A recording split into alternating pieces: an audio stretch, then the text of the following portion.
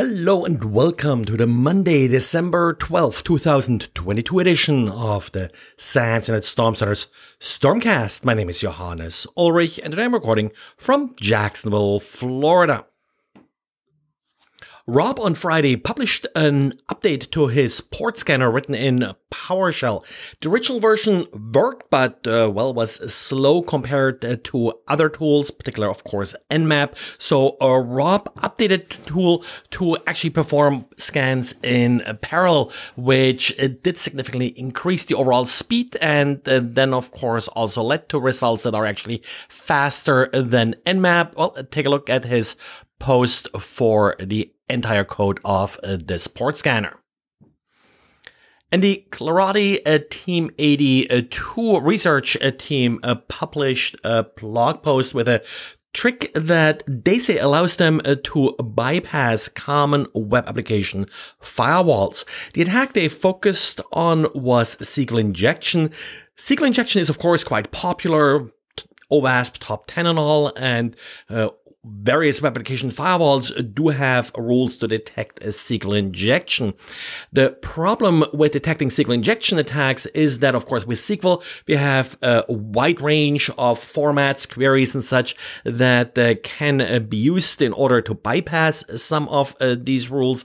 And web application firewalls then have to sort of play catch up, not just with creative ways how attackers are bypassing the rules, but also with SQL servers who keep sort of adding features and making it more difficult to cover the entire space of possible SQL queries. The latest feature used by Team 82 in their web application firewall bypass is JSON. Turns out that major SQL databases added the ability to use JSON as part of their query language. SQL Server, Postgres, SQLite, MySQL all now support JSON, at least in their latest versions.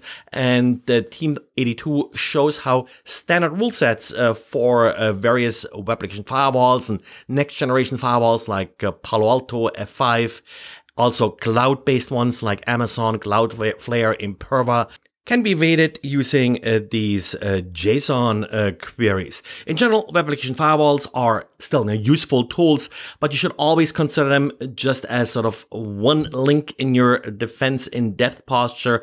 Assume that a smart attacker may be able to bypass them. And talking about bypassing security controls, JFrog wrote up a neat trick that can be used to evade protections put in place to avoid NPM malware. Malicious NPM packages are still a major issue, not really covering them every time anymore when they come up, but one of the defenses includes the NPM audit feature, which compares the NPM package versions installed on the system to a database of known vulnerable and malicious versions of packages. The issue is rooted in how version numbers are expressed in NPM. Usually, NPM package versions are expressed as 3 numbers, delimited by dots, the major and minor version, and then you also have a patch level. But there is an additional option. You can then add a dash and a string, and that's typically used for sort of beta versions or pre-release versions of certain libraries. Adding a pre-release version string to a package version sufficiently confuses the NPM audit tool to make it miss vulnerable or malicious versions that include this feature, these types of version IDs. As a precaution, you should just avoid using any pre-release versions, which probably is a good idea anyway, because they're pre-release after all. They're not necessarily done yet. Of course, there may be some killer feature so that's being used to trick you into installing them. And JFrog does provide a command line as part of the advisory to list all installed pre-release packages. And PCI released version 1.2 of its software security standard last week. This standard is intended for companies who create software dealing with payment cards. It is different from what we usually sort of refer to as PCI standard, which is really geared towards merchants accepting credit cards. Most notably, this version of the Secure Software Standard contains a specific section for web software. There are no big surprises really in this section. It is heavy on standard issues like SBOM and encryption.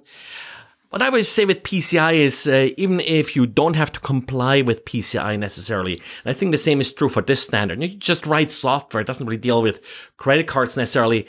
Some of these standards are still sort of common sense standards and worthwhile looking at to maybe see if there's something that you can sort of borrow for your internal development practices. And finally, in patches, we got an important update for VMware ESXi and VCenter. The vulnerabilities addressed could be used to escape the VMware sandbox or to access clear text passwords.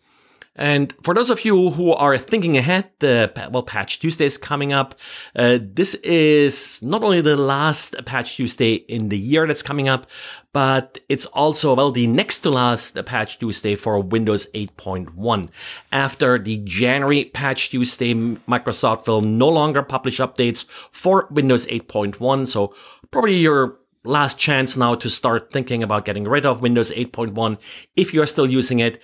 Has never really been that terribly popular, I think, so likely less of an issue than some of the other Windows versions that sort of ran out of support in recent years.